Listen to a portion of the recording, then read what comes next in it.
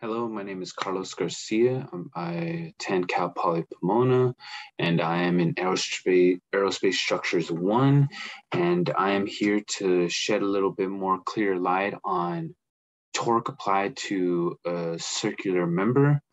And this section to me was one of the easier ones. I'll probably say the easiest one. Other people will be like, no, come on, Mr. Garcia, you got to understand that stress and strain section was by far easier. Yeah, for you, but for me, this one was really straightforward and easy. Now, before I kind of give you a different way of understanding it, I got to kind of go through the meat potatoes of it. Now, makes what it is to help you understand what it is I'm talking about, and then to kind of push that forward to an easier way of understanding what exactly is going on.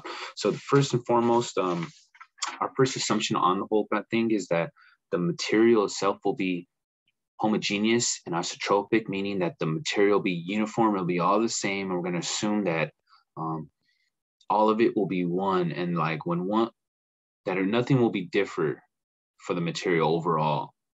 The second one would be that the elasticity of the material would be where it will be able to stretch and bend, but not break, given our calculations. And then the last one is that the perpendicular plane would be separate from the actual member, meaning that we're not focused on what's happening to this member as the torque is applied to this circular object. We want to kind of act like they're going to be connected, but we're going to just understand what's happening to the member itself when torque is applied to it. Now, torque will be applied right here, not right here, right here. I mean, right here. So it'll be turning. It can be right here turning this way, but it won't be doing something weird on the inside. We're talking about right here, it's going to be turning. So given that, we're going to jump right into it because I don't want to take too long in this video. And so first things first, let me hop on to this whiteboard so you can kind of better visualize what I'm talking about. So what am I talking about? I'm talking about when a member has torque applied. Wow, that's quite the member. It's being applied right here. Torque is being applied, and on the skin, there's a box being stretched out vertically. Now, I should show you. Let me do this real quick. This will give you a better way of understanding it. So I already drew on it, some of this, but okay, given that, let's see what happens when, there you go. See, when torque is applied to this member, you can see that the box is being distorted, it's being contorted almost vertically, like the width right here is being compressed and the length right here is being stretched out. And when it does that, this angle is created. It's called gamma. Why do they call it gamma? I don't know. But if you do know, give yourself a point, because that's some good knowledge to know why they call it gamma. But all I do know is that this angle right here is called gamma.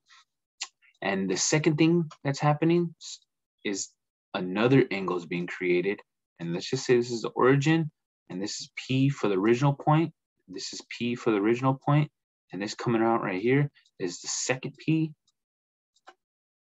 And so this will be right here, the second P. So the second angle happening is phi. Now these two angles is basically the meat and potatoes of understanding what is happening when torque is applied to a circular member. For gamma, all it is the shear strain. That's what it is. It's the shear that's telling you what the shear strain on the member is. And the shear strain is, the equation is, it'll be T R over J. Now, T for torque, R for the radius, and J for the polar moment of inertia. Now, the polar moment of inertia, you need to find whether it's a hollow piece or if it's a solid piece. There'd be two different equations for this. They're pretty simple. They're basically the same thing. It's just that hollow has a couple extra steps to it. Now, the angle of twist is a little bit of a chunkier equation, and it's TL over GJ. Now, the polar moment of inertia, same thing. This is the length of it. Now, I'm not talking about the diameter of the circle. I'm talking about the length of the whole member. It's the torque and then the shear modulus elasticity. Now, put these together and you will find the angle of twist. It's an important thing to note that when you first get this answer, you're going to get it in radians. Now, if you can understand radians and what it's telling you, more power to you. You know, you're smarter than me at the moment. But if you don't understand radians, you can always just put a pi at the bottom and multiply it, divide it by 180, and you'll get this thing in degrees. Now, when you get in degrees, it'll be easier to visualize. And therefore, you'll be able to understand more what's happening when torque is being applied to this member, how much it's actually twisting, you know? So that's just the meat and potatoes of this concept. But what I really wanted to show and explain to you was what exactly is happening when torque is being applied and torsion is happening. So when torque is being applied to the member, torsion is created. Torsion is happening. The shear stress is happening. And it just doesn't affect this area. It just doesn't affect the skin of the member. It affects the whole member. Now, when torque is applied to the member, it distributes evenly. It goes all the way around from the outside to the in like that, around. And then you go a little bit more in and it does the same thing. And it's much like a tornado or a hurricane. That's the best way I can come up that explains it best for me. And, you'll be hit with trick questions later in the class. Like somebody will ask you, or, whether in the industry too, they'll ask you like, well, what kind of shear stress is happening at the center of the member? And you always want to be on your toes. And that's why thinking about this like a hurricane is the best way of thinking about it, because what happens at the eye of the storm of a hurricane or tornado? Nothing happens. It's perfect tranquility in the middle of the storm. And if you knew that already, that's a point. Give yourself a point for that one, because I didn't know that until I looked it up. So if there's nothing happening right here in the middle, if there's zero shear stress happening, then what does that say about the outside at the furthest point, 1,000th of an inch right here? Well, that means it has the highest shear stress of the whole member. Now you're like, wait, but why?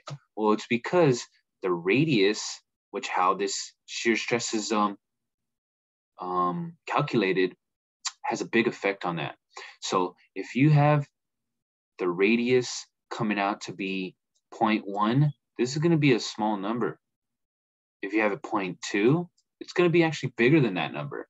And then, you come all the way to the end, and the end is 1, and there now you got a bigger number compared to the middle, where it's so small.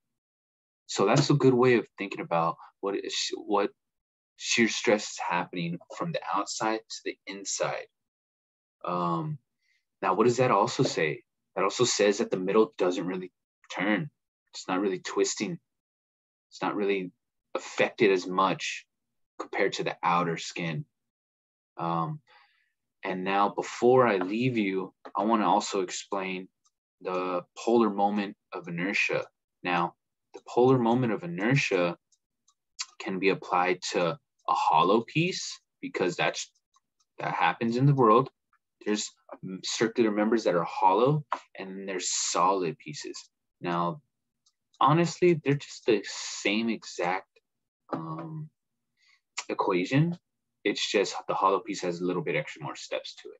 Now, for the solid piece, it's just pi over 2, the radius to the 4th power. It's like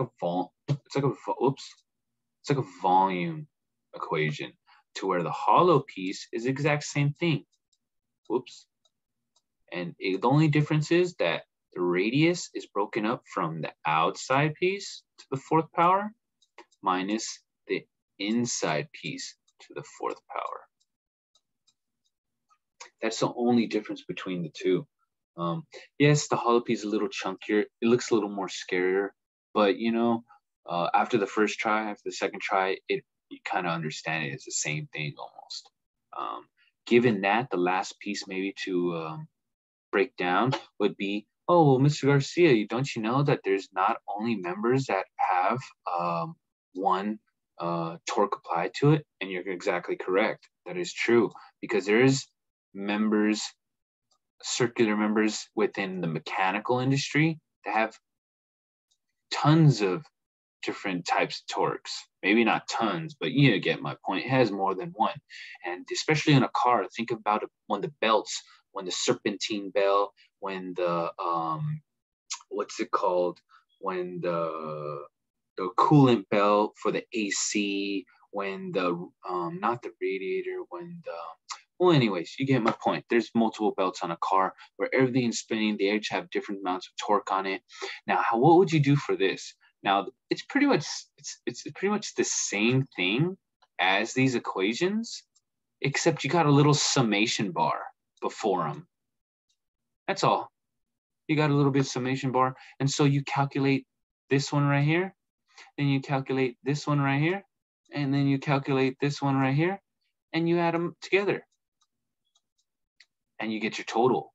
Now, you always make a note if they're all coming in this, if they're all rotating the same direction. Because if they're not rotating the same direction, then you got to start, instead of adding, subtracting.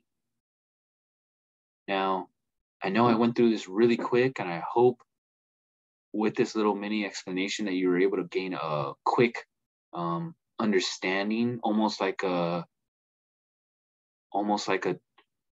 torque on circular members for dummies explanation in 5 to 10 minutes. I hope you got, I hope you gained something from this, and I hope it helps. Without further ado, if you guys do want to join me, I'll be back probably next week to show you what I go through every week doing aerospace structures homework. It'll probably bring a laugh out of you. I hope it does, because that's what it'll be made for. Given that, I'm off on my own. I have to go do some more homework, and you have a good night.